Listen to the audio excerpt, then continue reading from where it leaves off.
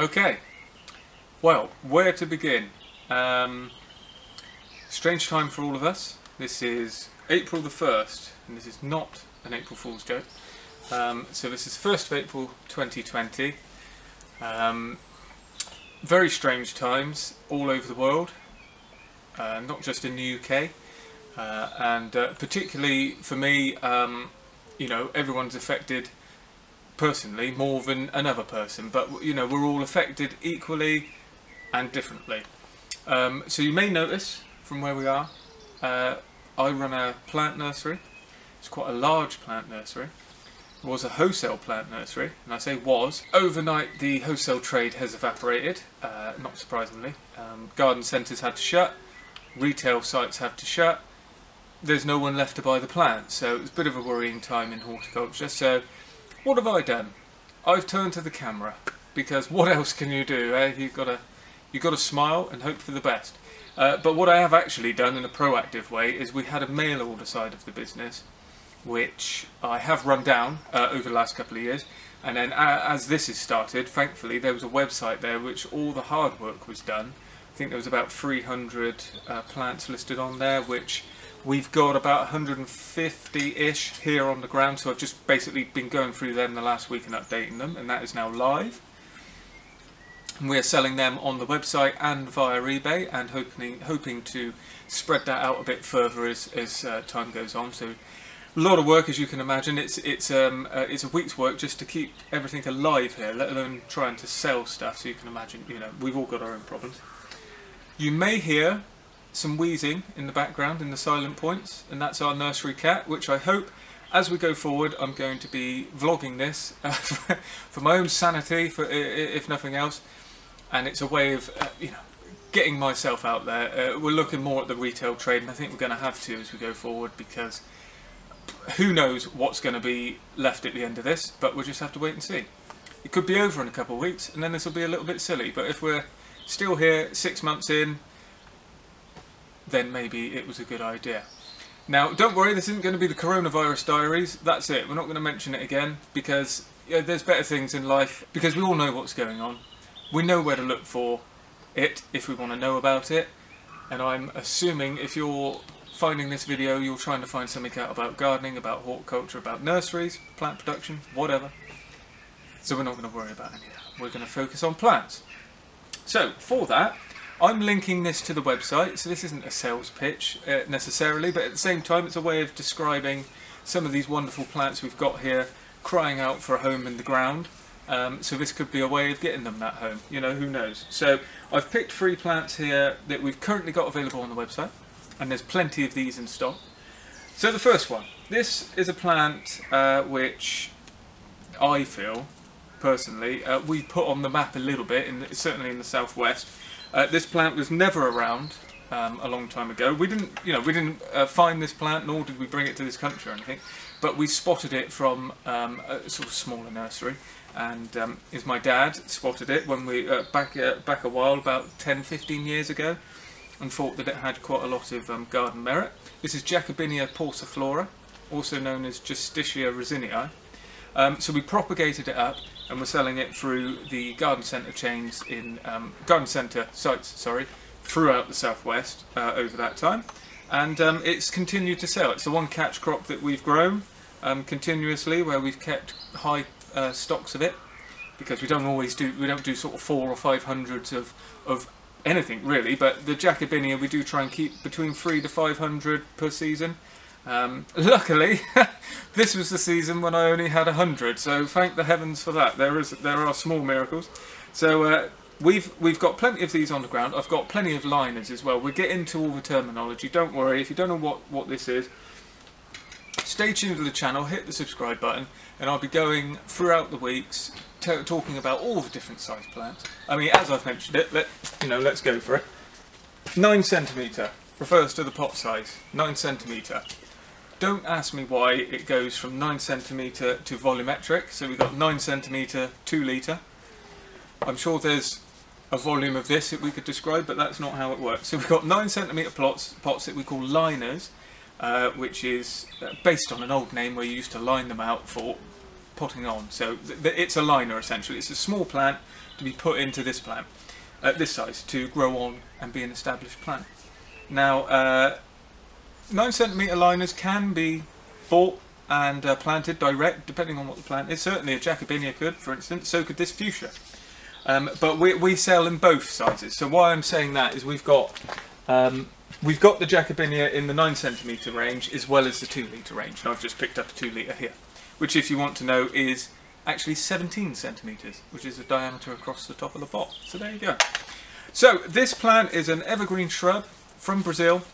Its nickname, common name, sorry, is Firefly because of the lovely flowers, and it's just getting ready to go. So there'll be some pictures going through now, but it's got very small fuchsia-like, I suppose, in one sense, and it's like a few other flowers that I can't quite think of at the minute. The bud comes out yellow, and then it goes to orange at the rear of the flower petals as it goes back into the stem. And it opens up and it is absolutely covered in them. It's a lovely plant, brilliant for putting a display on in early spring. Now the hardiness is being tested. I mean, when you're getting winters like sort of -15, which we had in the kind of 2009-2010 era, that is going to wipe out and test quite a lot of the things that are said to be hardy. This one I would say is hardier than a French lavender.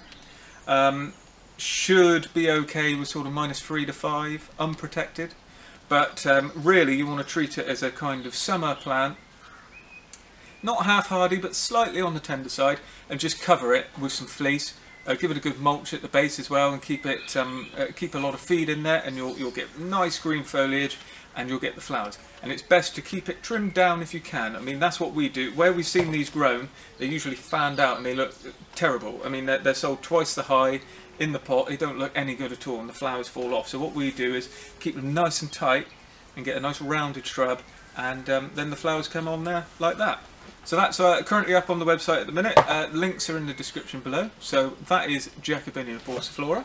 And then next up, I always like my rare plants. So what we've got here is Coronilla emerus. So Coronilla is a rather large genus, and there's a handful of shrubs in that genus that are used widely in the garden. So you've got Coronilla glauca, which is a yellow flowered kind of pea-like shrub, I suppose. It's got the leaves are a bit like peas leaves. The flowers are a little bit like peas. It is from the pea family, so it's got all that going for it. And that's the yellow version. And then we've got Coronilla glauca citrina, which is the lemony sort of pale yellow version, which people really love. It's a great plant. It's a non-attaching kind of climbing shrub. It's best tied into something a little bit, just loosely, but it's not like a clematis. It's not going to tangle and climb up. And then we've got Coronilla emerus. So that's a different species, and this is quite different. So whereas the other two Coronillas are evergreen, this is, or semi-evergreen. I think they're evergreen. Off the cuff here. So this one is definitely deciduous. So this is a small shrub, and it's got that bright green leaf, and then you've got these masses of yellow pea flowers. It's absolutely full of it, as you can see. The buds are all the way up around the inside there, and they start, as they come out, they've got that red on them, and then they fade to yellow, and as they open up, you've got pure sort of yellow pea-like flowers. Really, really nice. Special little plant, not widely grown, and it's a cracker in the garden. It's really good, sort of front to mid-border sort of area, or it could be in a corner of sort of on the corner of a bed, something like that. It's really good for an early display of flowers, absolutely full of it. Great for any early insects that are around. It gives them some food, and then it will go on with the lovely foliage throughout the rest of the year. So that's a good one. And then finally we've got Choisya white Dazzler. So this is a cross. It was done by a plant breeder, Peter Moore, and he's bred this one to be, I won't go into the species because it's quite complicated. So it's not Tonata, it's quite different. Now this is exceptionally hardy, like really hardy. I mean, it's fine down to sort of -20. It really has no issues with that. It's got very, very fine palmate and cut leaves, evergreen leaves. So they're like the fingers. It's very, very fine. Let's pull one off. Something like that. I don't know what you can see of that, but that's what I'm talking about. Very, very fine. And it's masses of orange blossom scented flowers. and they are very, very strong, very nice. So it puts on a lovely amount of perfume in the garden for this time of year again, early spring, and it will have a repeat following as well, a flowering as well later in the season. So into the end of midsummer, it can also come on again and give you more flowers. So it's a brilliant shrub, very good for choisyas. Can get a little bit big and they can get a little bit sort of gangly and old.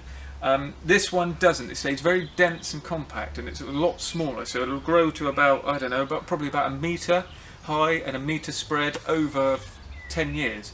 So it's very good, whereas a Choisya Tonata would probably be more like 3 to 5 metres spread and maybe 1.5 metres to 2 metres tall. So it's quite a different shrub, and it's really great. So all 3 of those are on the website as we speak, ready to go. So if you're interested, do check out the links below, head on to the website, and feel free to purchase them. I would be very grateful. As I say, this channel's just launching with this one now. I'm going to try and do one of these, at least one of these type of videos weekly, bringing to you what I think is of interest.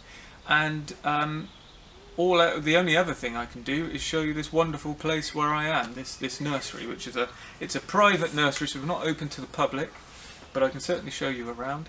The tunnel we're in at the minute is an amazing tunnel. It's an old lean-to glass house. So we've got a massive long brick wall along here, very old brick wall with a 19th century potting shed just behind where you are, the camera. That's what I came up through at the beginning.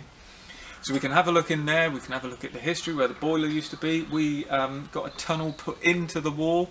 So it's a normal tunnel that's been slanted, so the main bar is off centre and it's been put into the wall. So it's very unique, is what I'm trying to say. You don't see many houses like this, and because of that, we can grow a wide range of plants in here that you wouldn't usually be able to get. You wouldn't usually be able to do without heat, and we do this without heat because the wall keeps quite a lot of warmth as you go through. So we'll have a look at that. We'll have a look at propagation. I am a propagator by trade. That was my thing before I took the nursery on. So we've got this bench. I will do propagation demonstrations. We've got seed sowing, all kinds of different cuttings, so root cuttings, semi-ripe cuttings, greenwood cuttings, internodal cuttings, hardwood cuttings, everything you'd ever want to know as far as propagation is concerned. So we can have a look at that on the bench. We can do plant profiles where we've got vincas, for instance. I think we've got about 10, 15 varieties of vincas possibly. We could bring them on the bench and have a look at each one of those and their merits and see how we go on from there. And I'm sure my wheezing cat, when he wakes up, will make an appearance as well at one point. And he is good fun. He likes to give you a good headbutt. So you'll be interested in seeing that, I'm sure. So thanks for tuning in. If you have enjoyed what you've seen, please consider subscribing to the channel. The link is below and the subscribe button is below as well. Head on through to the website. Again, the link is in the description. And let me know your thoughts in the comments if you like what you've seen. If there's anything you see in the videos to come that you'd like to see more of, please let me know, because it's simple enough for me to film them and do a video on them.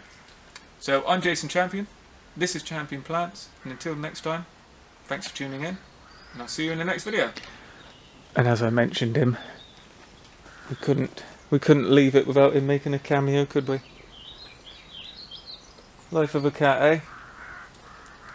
He's meant to be hunting, but he's found some fleece, so that's the end of that, I think.